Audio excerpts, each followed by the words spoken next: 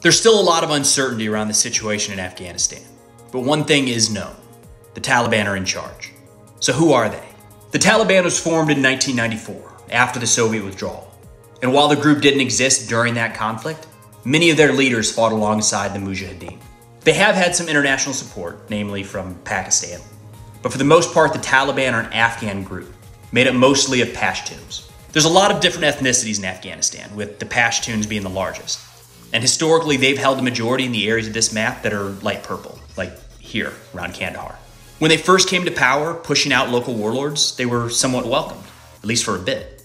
I mean, they made an effort to stamp out corruption, made the roads safe to travel on, but it came at a cost. The Taliban's high-level goal was to establish the Islamic Emirate of Afghanistan and implement Sharia law, which they would enforce in pretty brutal ways. Not everyone was on board. I mean, there were Pashtuns that didn't support the Taliban, but also Uzbeks, Nuristanis, and others that did. Probably the most well-known opposition figure was Ahmad Shah Massoud, the Lion of Panjshir, who led the Northern Alliance against Taliban forces until his assassination 2 days before 9/11. When the formal Taliban government fell after the US and NATO invasion, some senior leaders fled, but many stayed and kicked off an insurgency. Over the last 20 years in some provinces, they maintained real power, setting up shadow governments that would settle disputes, dole out punishments, seen by many as more effective than the Afghan government. But what about Al-Qaeda?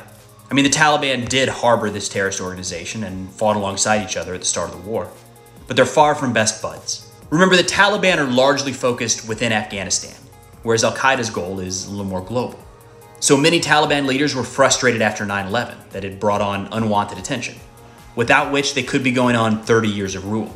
And this doesn't make the Taliban an ally, but it does show how complicated the area is. In recent years, they've even fought the Islamic State as they try to expand into eastern Afghanistan. So what does this mean for the people of Afghanistan? Are we going to see the old, brutal Taliban or something else?